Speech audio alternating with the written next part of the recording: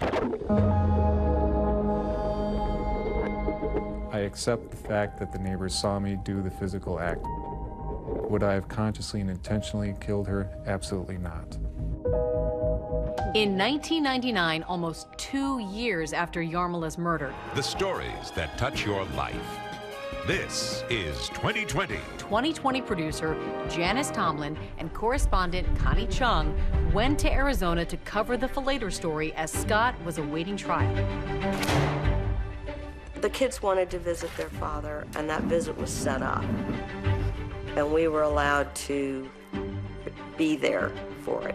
How are things going? I missed English and biology, but I think that's okay. And it was through glass. Oh, My turn. Okay. love you, sweetheart. I can't imagine how difficult that was for them. Bye. We wanted to interview the kids because they were the other two people in that house.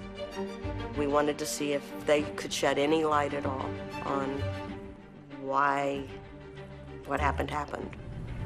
After you went to bed at 9 o'clock, what was the next thing you remember? Waking up at around 1:30. Why did you wake up? A police officer came and woke me up. They were resigned to the fact that their mom was gone, but they were desperate to try to save their dad. I mean, that was the only parent they had left.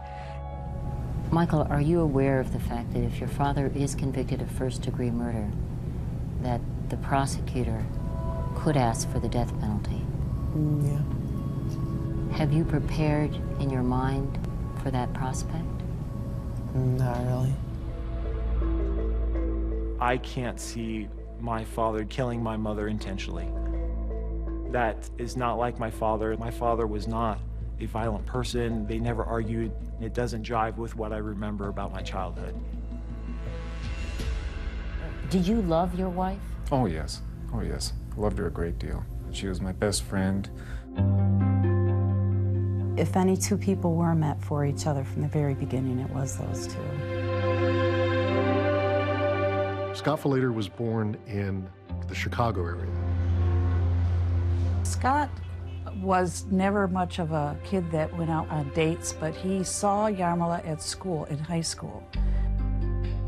Yarmila remembered that one of the things that first charmed her about Scott Falater was that he would fall asleep during English class, that he had a habit of dozing off during the middle of the day. And he decided that that's the one he liked, so he asked her to go out, and that was the first date for him, and he never went out with anybody else after that. In his entire life? No, he never did. I married her at age 20, and she's been there for me my entire adult life. They were both Catholic. They were both raised Catholics. And sometime before they married, Scott came across some missionaries for the Church of Jesus Christ of Latter-day Saints, and he converted to that church.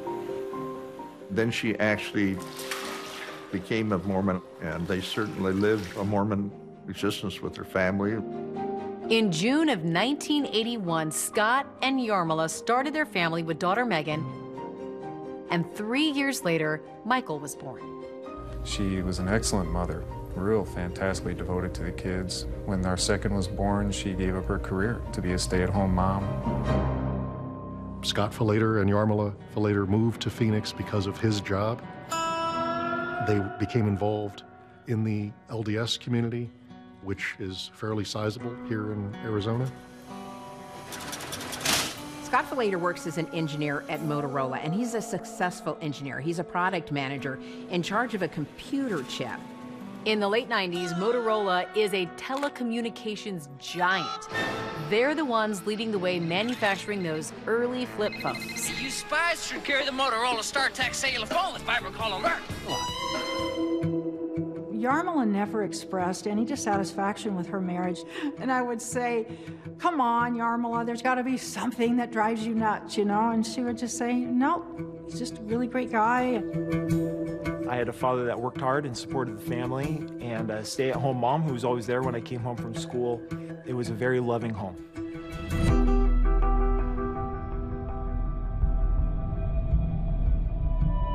One of the most popular places in Arizona to visit is Sedona, Arizona. It's beautiful with red rocks. The Falater family meet up with their extended family members from California in Sedona, Arizona, and they take what's called a pink Jeep tour. I see this drop off. Do you remember that trip, Michael? Yeah. Tell me about it. I remember me and Dad having a lot of fun, just like getting bounced around in the Jeep. Michael Falater described that day as one of the most fun days in his life. This just was weeks before his mother was murdered. This male next door threw his wife in the pool, and now he's holding her down underwater. Scott and Yarmila's happy marriage and their happy family life shattered by a tragedy. It's a tragedy that the neighbor actually witnesses. You see it, thanks. And he tells his story to the jurors on the stand. He is grabbing hold of her head, holding it under the water. The trial was a sensation. It drew an incredible amount of interest, not because of the crime itself, but because of Scott Falater's defense. There is a defense strategy that sounds at first like the plot of a science fiction movie. Not to sound flippant, but I kind of smirked. I'm like, are you kidding me? Sleepwalking? You do realize how unbelievable this defense sounds. Of course I do.